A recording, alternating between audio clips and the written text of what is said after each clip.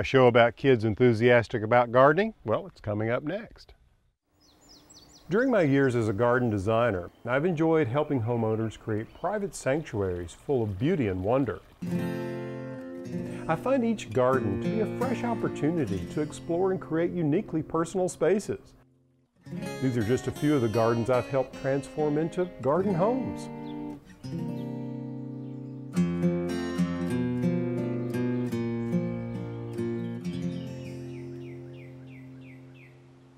Hi, I'm Alan Smith. Welcome to the Garden Home, a show about design, blurring the lines between inside and out. Now today, we're going to be in the garden, but we're going to be talking about kids and kids' role in the garden, things they can do in the garden, and ways that they can connect with nature. In fact, today we're going to visit with a butterfly expert who will tell us the best way to attract these beautiful creatures into the garden. Woo! We'll also have some fun flying in the trees on an obstacle course called a zip line. We'll also visit a poultry show and learn a thing or two about chickens, plus head to Whitehall Arboretum to visit the fern stumpery. I'll also show you some giant sunflowers we planted from seed and give kids an idea for Mother's Day using orchids. Well, as you can see, we've got so much to cover in today's show. But first, why don't we get started with a project I did last year that involves an old bowling ball. Kids will love it.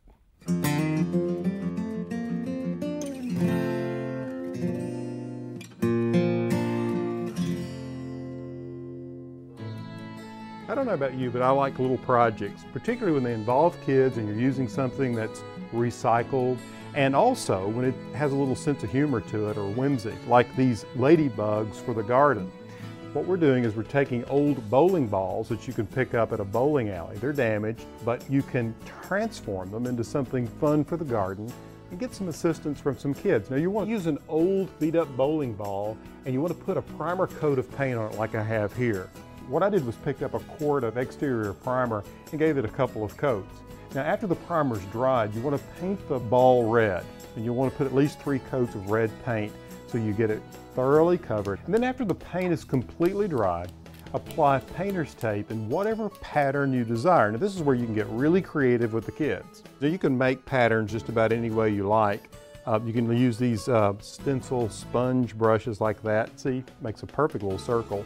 Or you can take a stencil like this and apply them. And I like to do different sizes. And so I'm going to use a larger one here. You can do any size you want, may even make triangles. You don't have to do circles, just have some fun with it. And you can see I made a black stripe down the center of this one. Now what you want to do is make sure that this black paint is completely dry before you remove the painter's tape. Next, fill in the finger holes with some black caulk. So I found these little beads that already had pre-drilled holes. So I'm just putting in that black caulk like that. And then I like this really extra big copper wire, so you just stick it in there like that. And so you've got an antenna, and you can twist and turn them any way you want to give your ladybug a little more personality. Pretty swell, huh?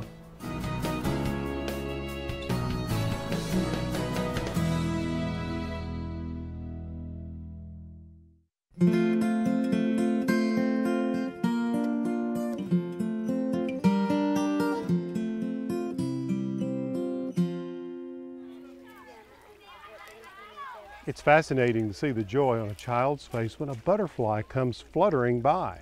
I get fascinated when I see these beauties in my garden. They're just so beautiful. Lori Spencer is the entomologist who gives us a few pointers on attracting these graceful creatures into our gardens. Well, where we are is Mount Magazine State Park near Paris, Arkansas, and it's one of our newer state parks. We have 52 state parks in Arkansas. Well, what makes Mount Magazine State Park so attractive to butterflies is a number of factors. One, being so high up, we have more wildlife vegetation. We are a little bit cooler than the valley. Butterflies are cold-blooded creatures, so they need it a little bit cooler in the summertime. We have a lot of different wildflowers that support the butterflies' need for nectar, as well as their caterpillars' host plants. And this is sort of a butterfly Eden up here because of those two reasons. The flowers that the butterflies are attracted to for their nectar is our native orange butterfly weed. That's a milkweed, so it's also a monarch caterpillar plant. And they love the liatris, which is also known as blazing star.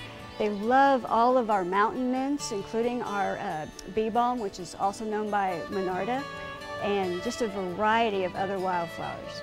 Up here at Mount Magazine State Park, we have recorded throughout the year over 90 different kinds of butterflies.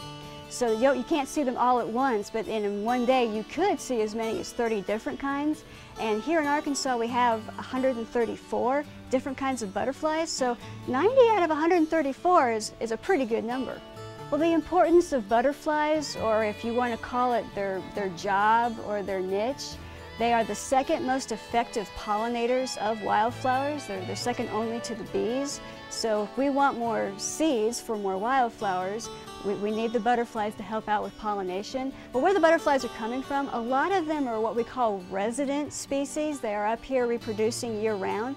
Some of them are migratory, like the monarch and the painted ladies, but each of these 90 different butterflies has its own unique life history.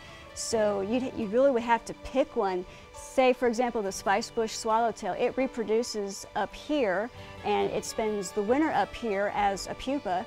And so it just depends on what species of butterfly that you like to look at. You need to learn its life history and learn whether or not it's going to be up here.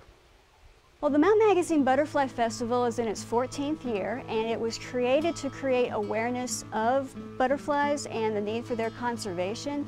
So a lot of the activities this weekend focus on seminars on how to raise butterflies, how to create gardens to attract butterflies, and kids can do make and take crafts and learn about butterflies and self-directed activities. There are a lot of nature hikes that are led by park interpreters, plus a lot of self-guided hikes. And there's concerts going on Saturday night, and there's an exotic display in our visitor center's exhibit gallery. So there's a little something for everyone and everybody's experience level, from beginner to expert.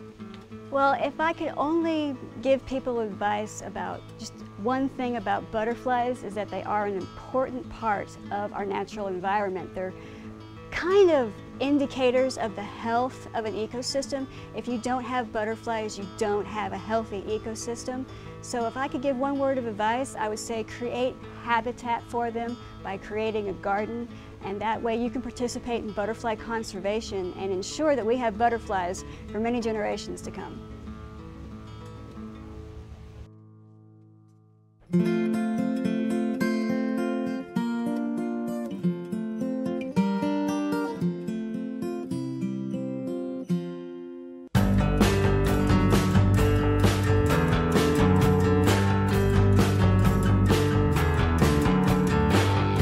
I recently had a chance to visit a place in the Ozarks where I got to act like a kid for a short time. If you love obstacle courses in the treetops and zipping down a zip line, then this is the place for you. Plus, it's a great place to keep in touch with nature and get your kids outside. Judy Cox tells us much more. Judy, this is quite a happening spot. Everybody's very excited about the zip line. Oh yeah, they are. People really enjoy the flying pig zip line. We have, just yesterday or the day before, we had an 83-year-old woman, our new record holder. So yeah. Heavens, and, yeah, that is fantastic. Yeah, we're very pleased. What is the most exciting component of it for you? I love how it's bringing families together and friends. This is a wonderful opportunity to get outdoors, enjoy nature, and it brings all ages together too. Because I mean, we had 83-year-old woman, we've had as young as a 4-year-old. There's this a sense of getting out and appreciating the outdoors and supporting one another, bonding with one another in new ways. I had one participant tell me, she said, "You realize we're making friends out there?" She said, "We come in there as strangers, but we're making friends while we're up there in the trees." So it's been really good adventure, and I'm very thankful for how people are responding to it. The zip line strikes me as a great activity for people to connect with nature in a totally different way.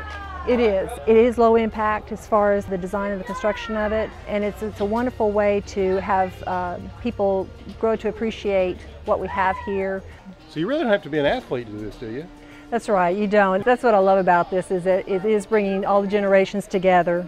It's ageless. You have little guys and then you have the adults, and everybody's truly having a good time together, so it's great bonding.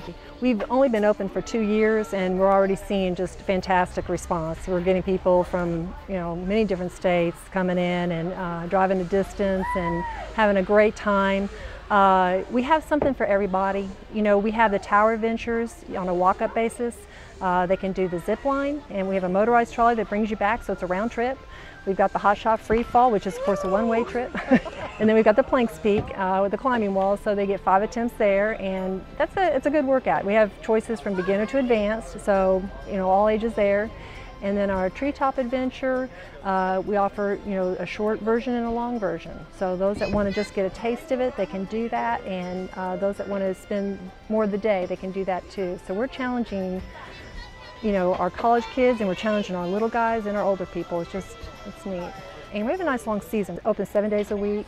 I bet it's beautiful to see this canopy of trees in the fall. Oh, it is. It's just beautiful. Flying through the trees with the leaves changing colors. Exactly, yeah. Thank you so much. Thank you, appreciate it. Now, if you love trees as much as I have, you've got to take a look at them from this perspective. I'm up in a tower 50 feet above the ground looking at this canopy of trees. You can see oaks, you can see dogwoods, sycamores, maples, the whole works. We're on a zip line and I'm about to zip. We're going to go 300 feet out there and 300 feet back.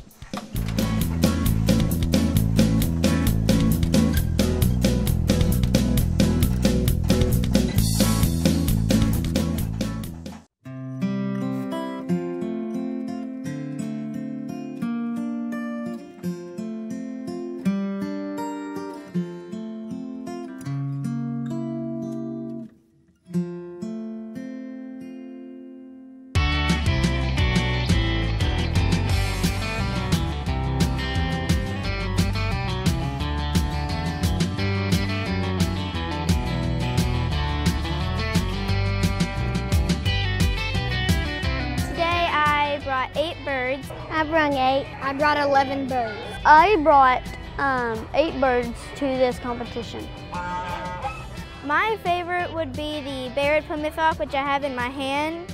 My favorite bird is the silver wyandotte. My favorite bird would probably be a Barred Plymouth Rock. I have a white Indian rudder and it is a drake. It's just really pretty and it's really easy to handle. I like them because they are easy to hold. I entered the competition because I just love birds and I just wanted to learn more about them. I learned about the different chickens and the different birds.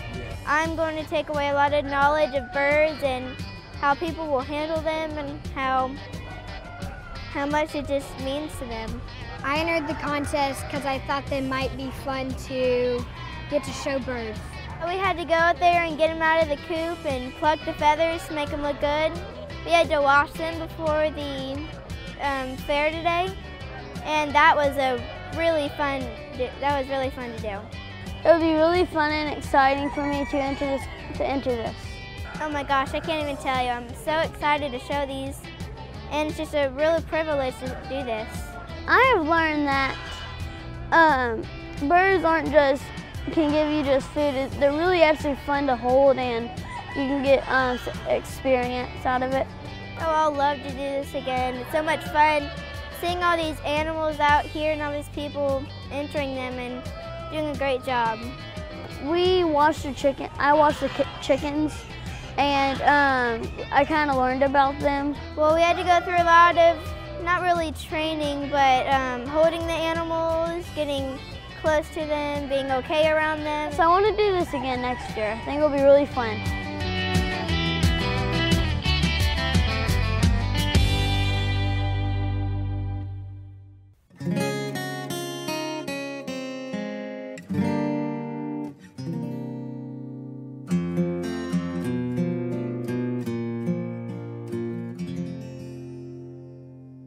Now here's a flower that we can all certainly recognize, the sunflower. Isn't it beautiful?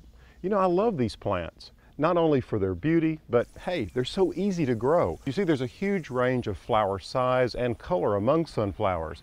And as a matter of fact, these things can grow so fast. In 6 months, you can get them up to 12 feet tall if you plant the right variety and you have really rich, fertile soil. So as you can see, a plant that grows this fast and is this showy, well, it's an exciting thing for kids to grow. Kids, whether they're 7 or 70.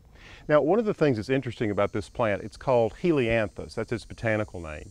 Helos, sun, and anthus, flower. So that's where we get sunflower. And they will actually track the sun. They will move and follow the sun, which is what we call heliotropism. So with that said, you can imagine that the sunflower likes to be planted in full sun. And the interesting thing is I only used about 4 seed packs to plant this entire area. Some varieties will produce up to 2,000 seeds each for each of these flower heads. I consider sunflowers magnets because they attract us because they're so beautiful and easy to grow, but they also attract butterflies as well as hummingbirds and honeybees. And then for those insects that we don't particularly like around, such as aphids and ants, they can also attract those over here onto the sunflowers away from plants like my tomatoes and other things growing in the vegetable garden. So you see, the sunflower has so many purposes, not to mention all the things that we create from sunflower seed, such as cooking oils, medicines, paint, animal feed, and even biodiesel. So what is there not to love about a sunflower? Find a sunny spot in your garden and plant some. You'll be glad you did.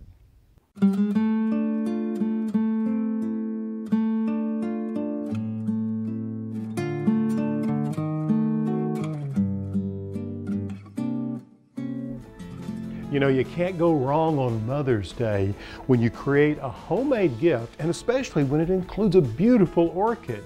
You know, there's several different colors of these butterfly orchids, sometimes called Phalaenopsis, to choose from, and they can make a great addition to any home. Now, have a little fun with this. Take your child and let them pick out the color of orchid that they want to get for mom or for grandma. Now, just use the original container the orchid came in and let the child express their own personal taste and style all over it. Just let them have fun creating a very special gift. Use stickers, paint, or markers, whatever your child wants to make this gift unique. Your child will enjoy choosing and decorating mom's special surprise. As you can see, letting a child decorate their own container is a special way of saying, "Hey Mom, I love you." Beautiful.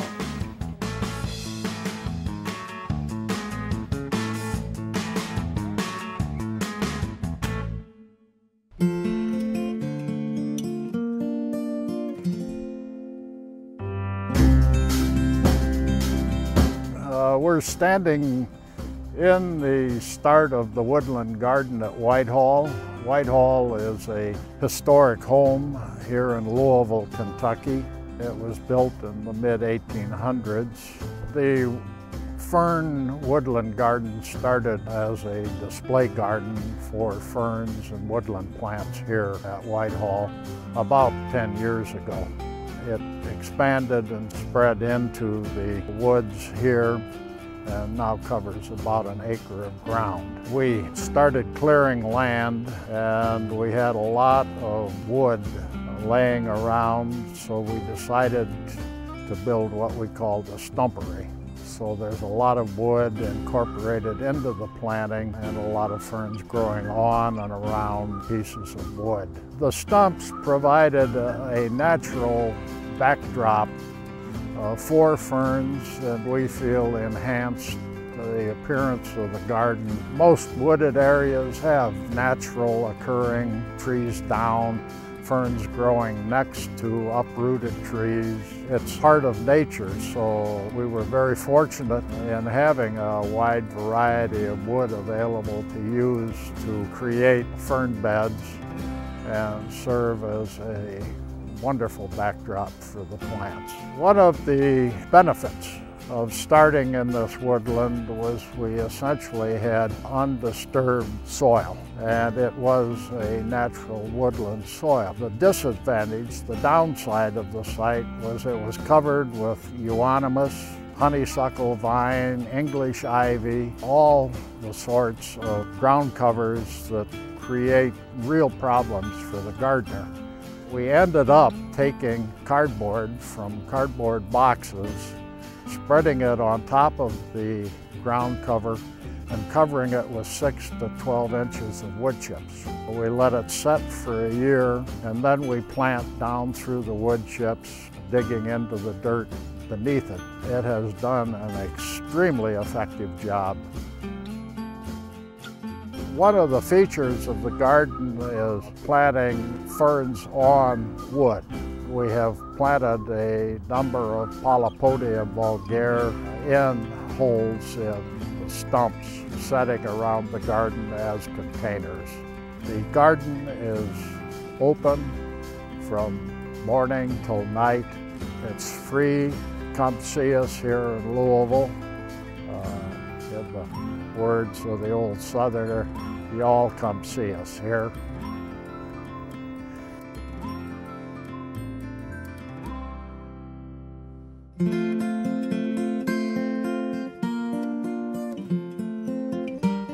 I've got a house today in Michigan. It belongs to Sarah. Very interesting. There's not a lot of landscape for us to look at here. We're going to do the best we can with the photograph. I think there's a lot of potential, and particularly since Sarah loves flowers. Now, to maximize the flower power of this place, what we're going to need to do is we're going to need to start with some containers. And I think that a container here up on the porch, and then there's enough room here for another container, and then one over here would give you really a lot of punch during the growing season. If you filled these with say purple fountain grass and maybe a beautiful pink petunia, it would be excellent. So just think about some height here, and then something spilling over the edges here and here and here would do a lot. Also, Sarah, I think you really need to paint this trim board here all the way around. It needs to match the rest of the house. It either needs to be dark like your door or just white, and I would suggest that you just go for white. Now let's talk about this, the front landscape. Really don't have a lot to work with here given the photograph, but I would love to see a hedge. Maybe it could be yew, an English yew hedge that comes across here. Since you love flowers, I'm trying to give you a backdrop where you could create a flower bed here and just fill it with all sorts of blooming things. And here on the corner of the house, I would probably do another yew because yew works so well in Michigan. And then something here just to give you some evergreen interest. Now with that in place, what I would do is take out all of this stone, this rounded rock, and make a generous bed that would come around like this and all the way out to the street.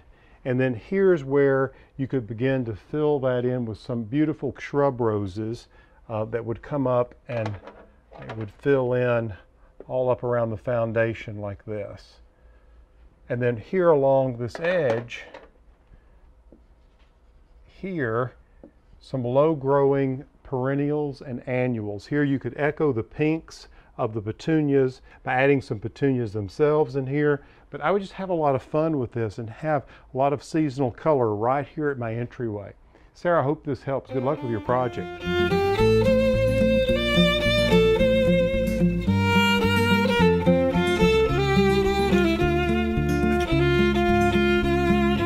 Now, one closing thought. You know, we all struggle with getting kids involved in gardening and getting them to eat the right things. So try growing some plants that have the benefit of giving them good nutrition or giving them really a sense of whimsy or imagination when planting and growing a plant, like these eggplant, which are called Hansel and Gretel. You see the purple ones called Hansel, the white ones are called Gretel. You can use them on pizzas and things like that. Just get creative. Well, that's all the time we have for today's show. I hope you've enjoyed it as much as I have. Until next time, from the Garden Home, I'm Alan Smith. More information about today's topic and other topics covered in this series can be found at plansmith.com.